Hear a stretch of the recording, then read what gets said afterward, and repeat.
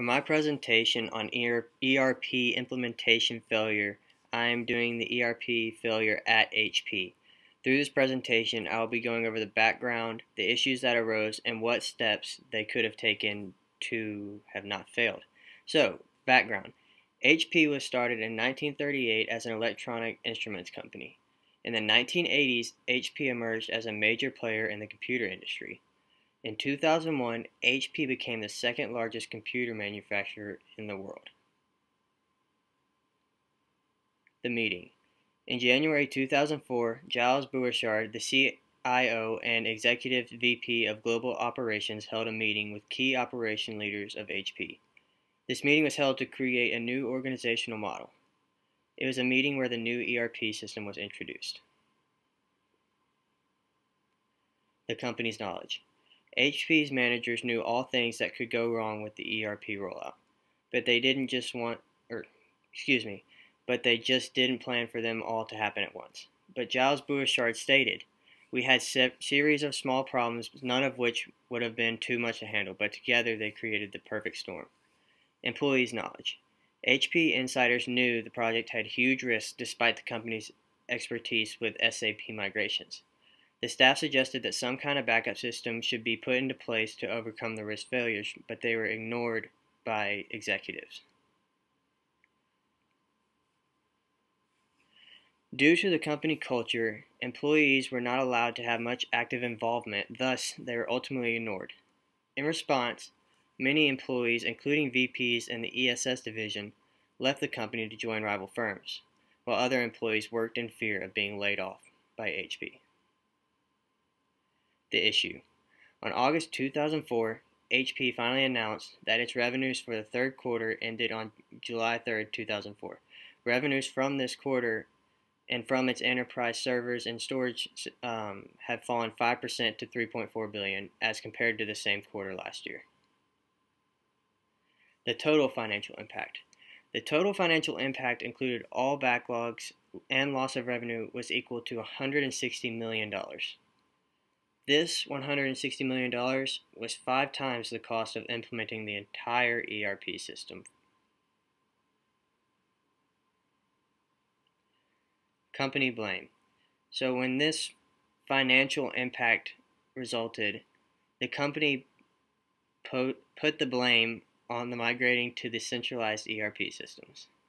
This migration took place in the North American divisions of HP. Skepticism. When this failure occurred, a lot of skepticism arose, and HP's credibility as a consultant for SAP ERP implementation took fault. And HP's primary responsibility was to prevent from happening exactly what happened to their own company.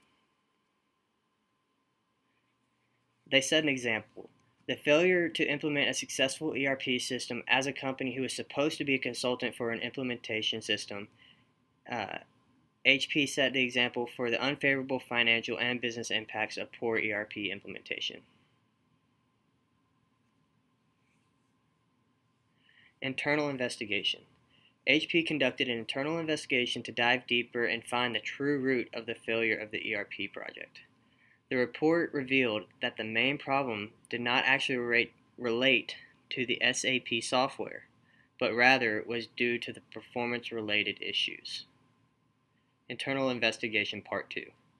It was found that the technical glitches were small, but the contingency planning for ERP project implementation left many issues unanswered, and we will see those issues in following slides. Looking back, HP now points out 5 key problems that led to the unsuccessful ERP implementation: project team constitution, data integration problems, and poor planning and improper testing, demand forecasting, and problems. So problem number 1, project team constitution. Difficulties arose in the program management due to the high level of dependency among the teams. There are problems of communication between various groups. For example, the communication flow between back-end logistics groups and the front-end group could not be maintained. Problem number 2, data integration problems. Problems surfaced between the previous system and the SAP system being implemented as soon as the implementations went live. Lack of effective product training and improper data management were present as the main causes of the problems. Poor planning and improper testing. In retrospect, the company officials felt that the pre-implementation preparation activities were not planned properly. The executives will even admit that the system had been tested for standardized orders but not properly tested for customized orders. Demand forecasting problems. The forecasting could not predict the actual demand for customized server products, which turned out to actually be 35% higher than the standardized servers, as mentioned previously, that the testing was not accurate to what they had expected the outcome to be. So as Giles Bouchard said, all these problems were knowledge to the team, but when all arose together, the ERP system had no chance at success against the perfect storm.